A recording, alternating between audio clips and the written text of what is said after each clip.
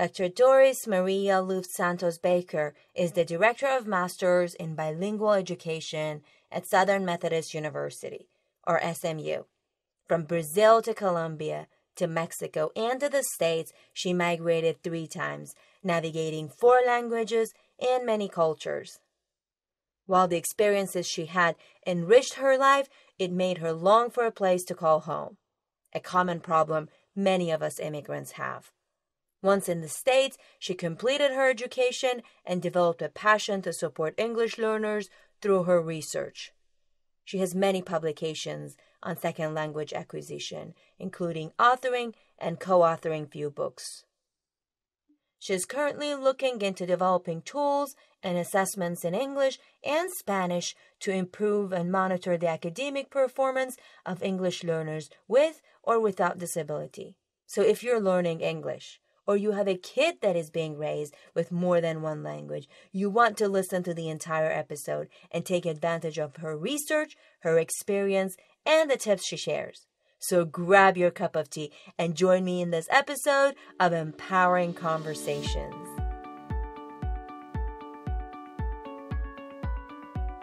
Hello and welcome to the Empowering Conversations podcast, a place to get inspired, challenged, and empowered by stories of immigrants who build their success from zero. I'm your host, Mehran.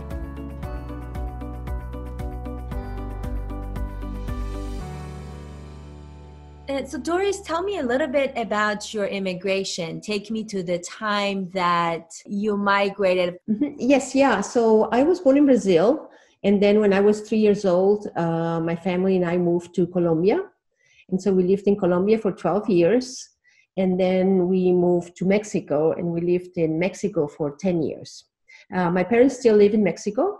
And then I got married and came to the States. And I have been living in the States for 33 years. Tell me about some of the challenges that you faced across these different transitions that you've gone through. Mm-hmm. Yeah, so I think that one of the, which I maybe see now as a biggest challenge, but at the time, you just kind of grow up like everybody else, is that I really navigated several languages all the time, every day, So my mom is Brazilian, and of course my native language is Portuguese, and my dad is German. So although he spoke Portuguese, he also used German. So and then when we moved to Colombia, I learned Spanish in school, and then I was also in a German immersion school. So I learned, in addition to Portuguese and German, also Spanish. And then when I was in 4th grade, I learned English. So English always came as the 4th language, let's say, after German, which I think maybe is a reason for my accent, but I'm not sure. It's just, I just have it. And then in Mexico too, the same thing. I mean, I went to the German immersion school, so I continued with my 4 languages. And then I did my bachelor's degree there in psychology. And then I moved to the States and did a master's, and later on a PhD in educational leadership. But I think that this kind of navigating different languages all the time, on one hand, it makes it easier to understand people, because I could understand everybody that was around me, usually, if they spoke obviously one of those languages. But then it also makes you kind of not have a true identity. When people would ask me, where are you from? I didn't know necessarily what to say, because I left Brazil so early that it didn't feel necessarily like that was my home country. The other countries I were in, I mean, I felt always very welcome, but it's, you're never like Mexican or Colombian unless you have lived here and were born there and kind of went through the whole system, education system. And the same thing here in the States, actually, even living so many years, sometimes you feel a little bit strange, like being American, whatever that means. So I think that, that lack of identity is something that I have experienced myself, and I see sometimes the people that I work with, the bilingual teachers I teach, or the students might feel too, that they don't know really where they belong, and they might feel a little bit kind of out of place wherever they are, because there's always this other culture behind you, that shapes you and kind of guides you, and at the same time, you need to juggle it with the realities of where you live. Do you have any tips or ideas? I think that with the years particularly, I've learned to to really appreciate all the different experiences that I have had and see the value in them. And so even if sometimes you have had a very unfortunate or difficult situation, to see it also as a way to learn from it, and grow and make it part of yourself, instead of forgetting. My parents now live in Mexico, so what are the ties that I have with that country that will always stay with me, even if I never go back there again? And here too, what is it that ties me to being in the States and being an American? So for so many years, I felt like a foreigner, never really quite adjusting that I am actually an American, and that I live here and for many years, and that I'm surrounded by people with maybe different experiences than I have, but we're still all in the same situation. And good examples even now, the pandemic, it doesn't differentiate anymore, who you are, where you are, but it's really all of us together trying to work it out, Yeah, absolutely. Which transition would you say was the hardest one for you? I think that each of the transitions had points that were difficult. Like, for example, I remember going from Colombia to Mexico, which, both countries speak the same language. There's never, let's say, an animosity or a difference. But once you move from one country to the other, you really realize the differences in the way of talking, in the way of thinking, in the way of doing things. And so it kind of reminds you, that even though we speak the same language, it doesn't necessarily mean that we act the same or we think the same, And I think that maybe the hardest part was coming from this Mexico to the States, just because obviously the language was different, but also I knew I was going to be living here. And so things were going to be changed, and I was married too. So there was a different way of thinking about yourself and about others and even your family that was on one hand very hard, but on the other hand, it was refreshing because it was kind of like moving away and trying to start your new life, Can you tell us a little bit more about that? Yeah. I think that's one of the interesting things, and that sometimes we don't talk too much about, but I think is important, is the name. For example, I had my maiden name. I had Santos, Luft, Santos from my mom and Luft from my dad. And then here, when I did my social security card, I was suddenly Luft the baker. Kind of my own identity, was kind of changed by the name. And because here you don't use more than one name, basically you were Doris Baker, which is not the person that I grew up with all these different cultures, and they were kind of in a way my name, Doris Maria Luft Santos Baker. That's the way I always knew myself, or people called me, and so suddenly you are Doris Baker, and there's almost like no past. I mean, and for people maybe to understand too that, I had an accent, I had a different life, and, very different from the one that most of the people I was surrounded with had. And yet, I was here, trying to adjust and belong, So I think that those things are hard, when, there's a different perception of who you are and what you are and what people think you are, Prior to the recording, you were also telling me about how your parents or your family had different expectation of you. Can you share a little bit about that as well? In my families, I have 3 brothers. And so when I was growing up in Mexico, all my brothers, they came and they went to study in the US, but I wasn't. And I wasn't even asked if I wanted to go to the US. I can remember now, maybe I would have said no, but I thought it was interesting that my brothers could go. And in fact, it was almost like expected. And I stayed in Mexico, lived at home, just like college students do there, and get your degree. And then later on, I traveled and I met my husband, and then we moved. But the expectations were always very different between, women and men, even living in different cultures, but you still had that gender difference, that Yes. Was with you. Studies have shown complete assimilation takes up to 4 generations. Assimilation is a process where one adopts the new culture norms and make it their own. A long process, right? But integration, which is the ability to exist with other cultures, can be achieved much faster. Some say up to 1 generation, and it is a conscious choice. I know many immigrants who either go back because they can't integrate or they live here for decades in their own small communities, limiting their growth and their children's growth. Dr. Baker shares few insights on how to integrate successfully. So if you know someone who has difficulty integrating, how about sharing this episode with them? Because we all know how hard this process can be. Did you integrate? And if you did, was there a point in time that you decided, okay, this is the best, that's what I want to do? And I think it was a little bit maybe later, but it was definitely once I started studying more. So I did a master's in bilingual in Latin American studies, which kind of gave me still that flavor of, being in Latin America, becoming a Latin American, understanding that past, but then also here in the context of the American culture. No? So I think that that was really pivotal for me to be part of it, where I was learning from my own culture identity, but I also was adjusting to the new culture.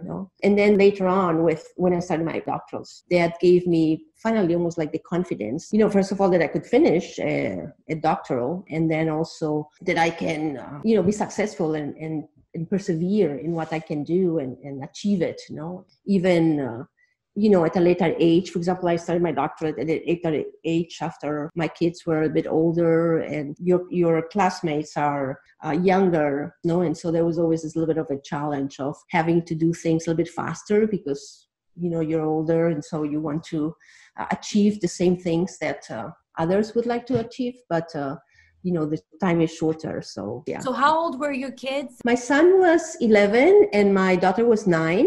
So they were still young, but, a little bit more kind of like in school, in a regular school setting and everything. And for them, I think it was hard because suddenly they didn't see me as much on weekends. And, my husband was taking them to soccer games and other activities. And so it was a little bit hard for them on one hand. On the other hand, I feel that they also learned to see a mom that, was successful, was professional and was striving, to also achieve professionally what she wanted. Hopefully that has stayed with them and, as a positive.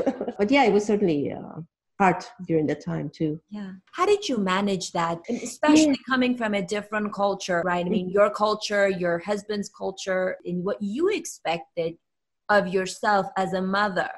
How did I overcome it? I mean, sometimes it's a little bit hard to know how I overcame it, but I think it's that perseverance or persistence. No, I mean, you know your goal, you know what you want, but you also don't want to obviously neglect your family. I mean, that's part, particularly your kids. That you sometimes just get so busy, and it's very easy here, particularly in the States, to get busy with so many different things that sometimes you forget also to just spend time with your kids or reflecting or just kind of talking and not worrying about the next thing you have to do. Finding time, even if it's, an hour a day or time on weekends, of going out and going on outings and the whole family and enjoying each other and trying to find those little spaces, those little times where we can be together. Did you ever feel that guilt? Like, I was raised by a stay-home mom.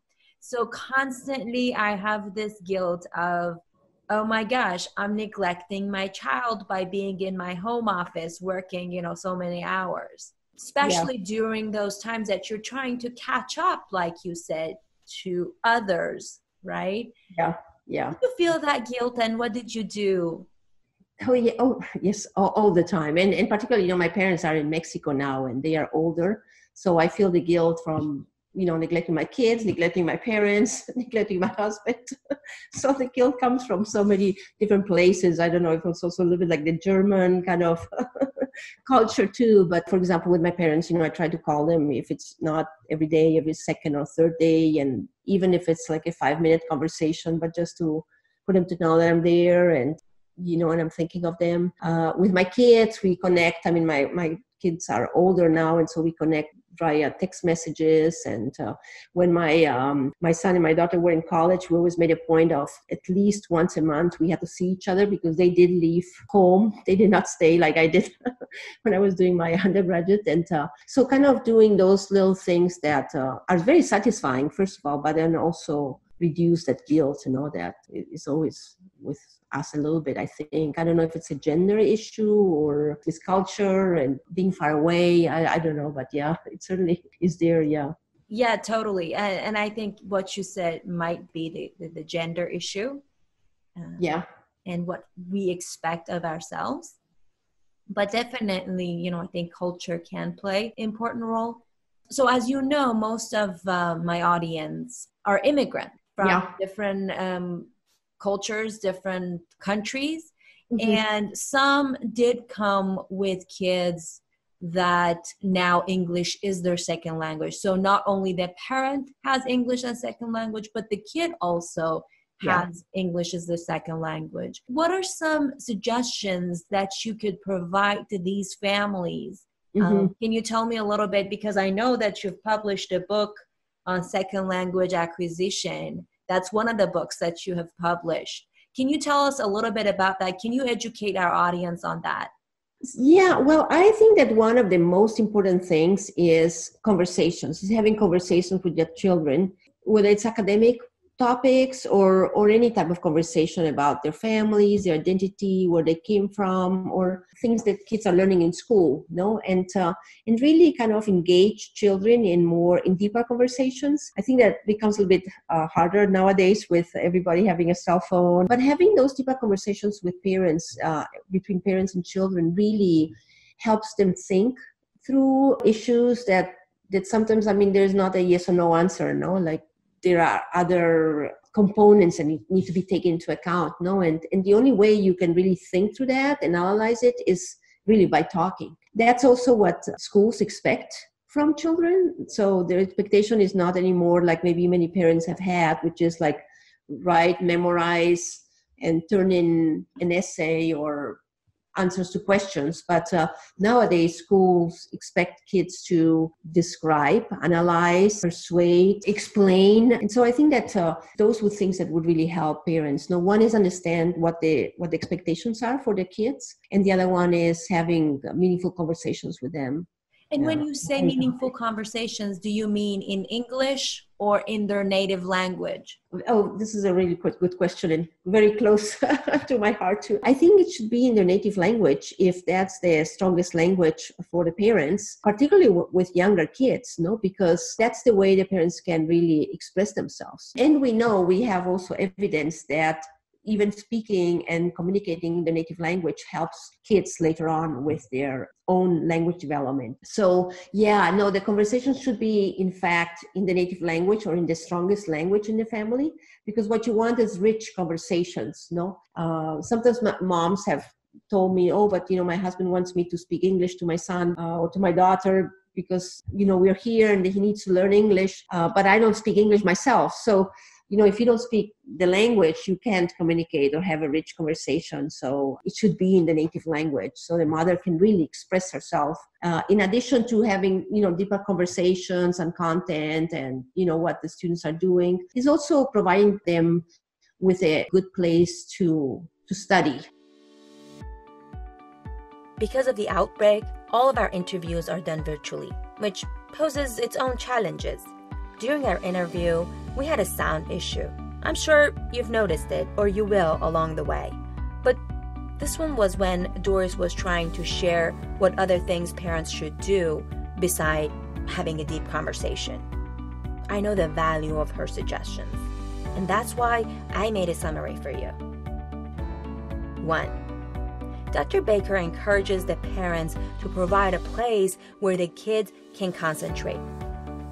For example, turn off TV, reduce background noise, and of course, offer them healthy snacks. 2. Learn how the school system works. Whether that's through volunteering or your teachers, you have to know how the school system works here. 3. Communicate clearly with your teachers if you are not able to help your school-age children at home. Whether that's because your limited English understanding or because you learned the concept in a different way, for example, in math. Communicate that with your teacher. Ask for guidance and make sure the teachers are aware of your difficulty, while, of course, doing your own part as well, right? Now back to Doris and the common misunderstandings that happen between immigrants and the teachers. Teachers here, sometimes they feel a bit like defensive. If a parent comes, particularly if it's a Latino parent, they might think, oh, this is trouble. And when the Latino parent just wants to know what to do with their children, no? So there's a little bit of that misperception, a little bit like, when we were talking about misconceptions about who they are and what they want and why do they want that. And sometimes because of the parent not speaking English very well, the message might be a little bit kind of aggressive. That sounds aggressive, or or I'm going to sue you or something, even if they don't say that, but it's just might come that way. And so teachers are just naturally very defensive, which, they should not be, but so it's a little bit of a...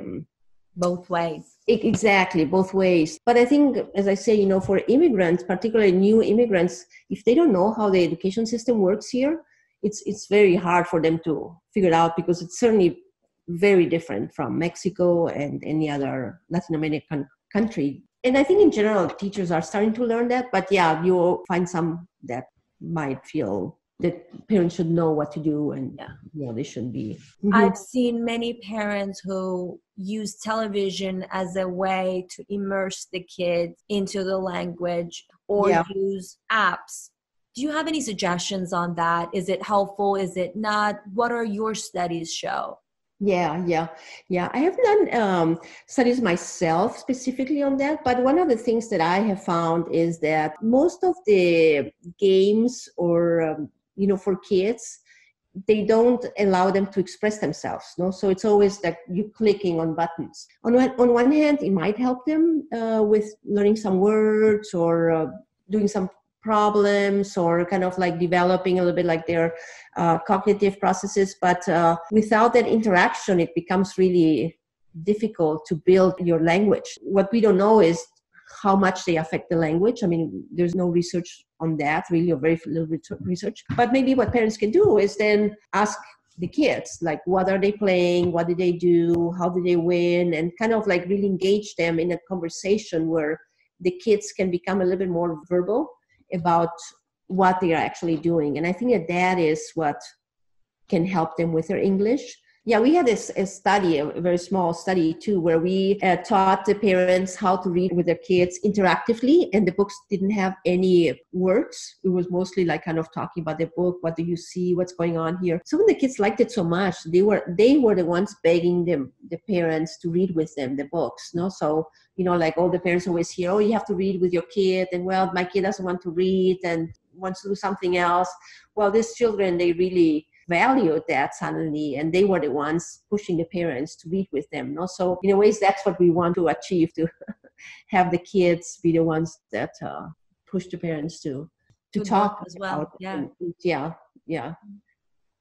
How about adults who want to learn? Because a lot of the audience are, of course, immigrants.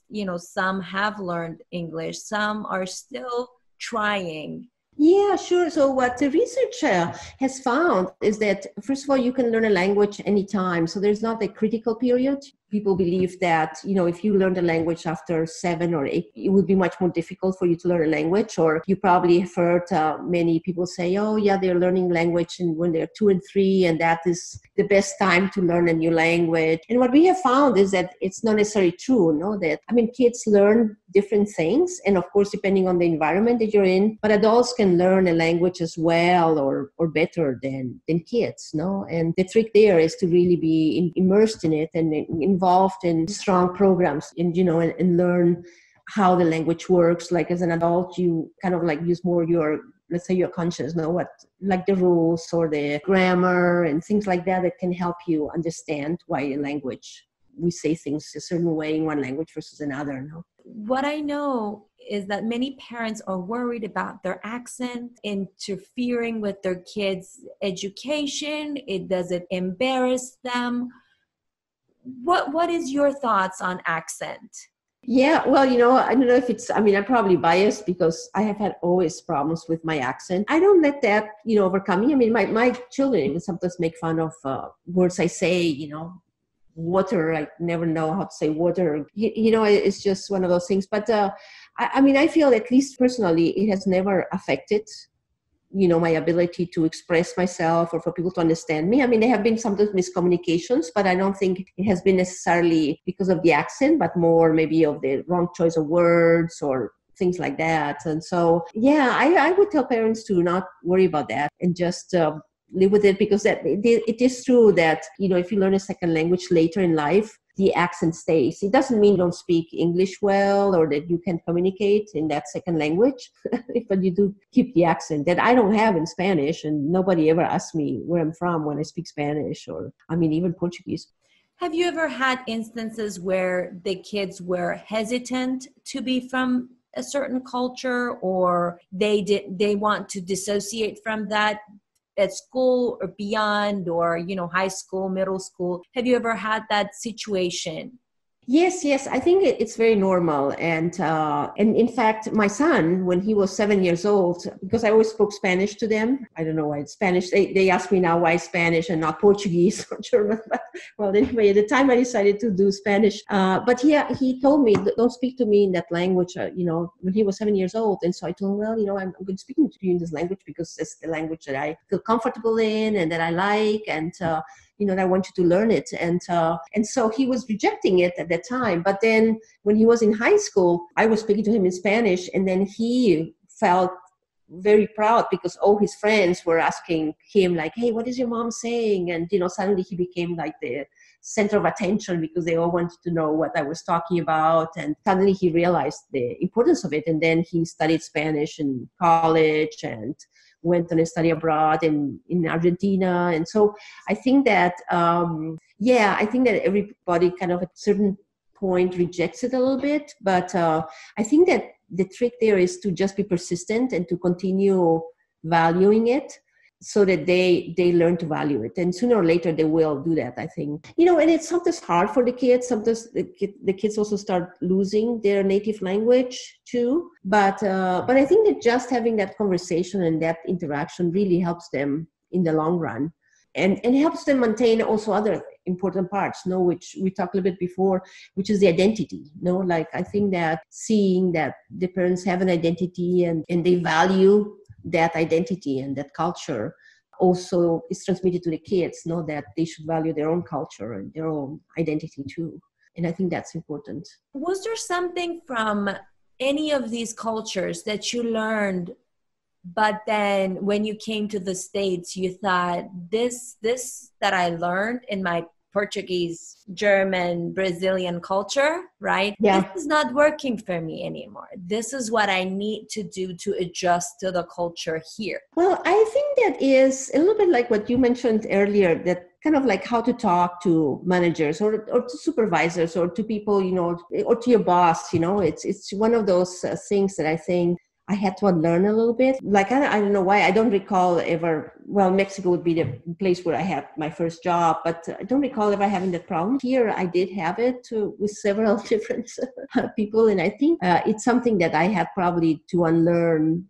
In a way, I was in an enclosed environment where, we all felt, well, we're all speaking all these languages. We have traveled, we know different cultures. And then suddenly you're put in a position where that doesn't matter really. And so it's that adjustment, not to realize, well, I have to adjust to this culture and to how things are done here.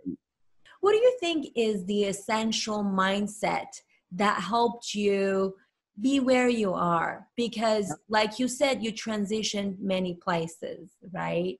Successfully. You went through different schools and different cultures. You came to the States and resided in US. You went to school a little later on after you had your kids, and you're a professor at SMU. You've published quite a lot of papers. You are contributing to the society. You're contributing to our education system, which is very valuable. What do you think was the essential mindset that helped you be where you are today? I definitely think that is that persistence. I mean, really persistence and perseverance. No, I mean, you really need to follow your goal and do what it needs to be done to complete it. And of course, just like we talked about now, without neglecting, our families and our other personal lives, but really, really not giving up, and now, for example, in this job of being a researcher, you're constantly being challenged. Publication gets accepted, another one or two other ones rejected. And so you're always in this position of, rejection, acceptance, and probably the toughest place to be in terms of if somebody wants acceptance all the time. No? But you have to persevere, I mean, if that's what you want to do and that's what you like to do, not give up, even if, you get 10 rejections, you can still get out there. And if you truly believe in what you're doing, just continue. And I think that's what the message I would give all immigrants, particularly kids, middle schoolers and high schoolers, that sometimes they don't feel there's a way out of their own situation, but they have to keep looking because their opportunities are here. And that's one thing that I think I always valued from the US. No, you can find the opportunities. It's just, sometimes they are kind of hidden, and sometimes even people that are close to you, advisors, and they even tell you that you are not made, for a bigger challenge. Some of my students tell me that, which is very disappointing, but, you just have to continue persevering if you believe in it, and you'll be able to find it. And there'll be somebody that will help you, accomplish it, I think. That's beautiful. Yeah. That's beautiful. What is your dream?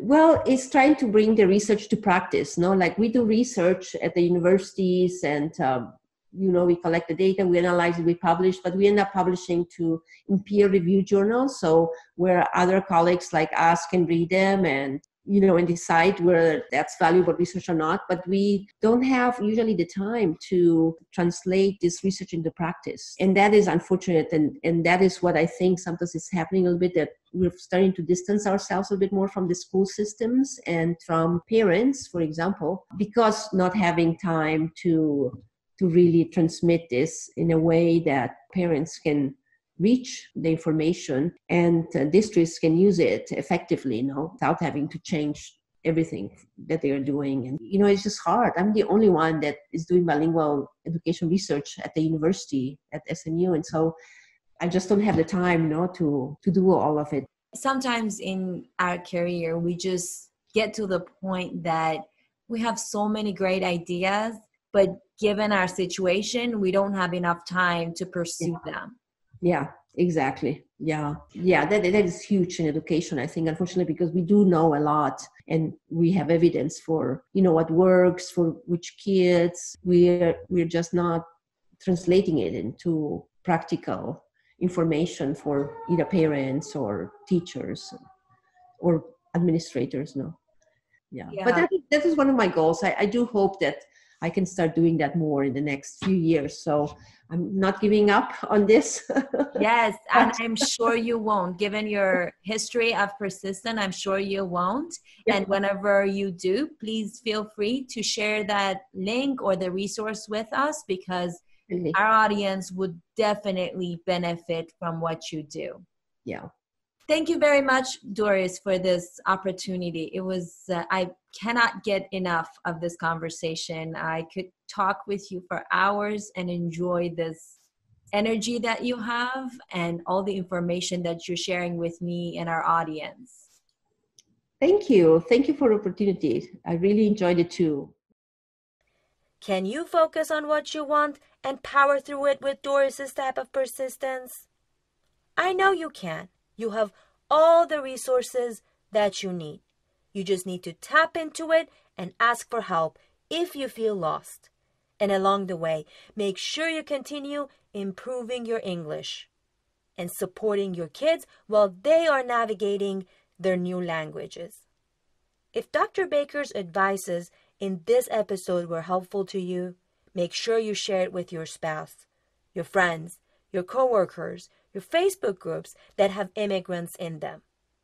Those that are not only improving their language, but also they're raising kids with multiple languages. I depend on you, my proactive audience, to inspire, educate, and empower other immigrants. But before that, make sure you subscribe, whether that's in Apple Store, Stitcher, Podcast Addict, YouTube, or wherever you listen to your favorite podcasts, so that you don't miss a success story from an immigrant. My guest next week is Homa, an inspiring soul from Afghanistan who let go of her dreams because of her family. So stay home, stay safe, and stay tuned. And as always, thank you for listening and supporting our podcast. I will see you in the next episode of Empowering Conversations.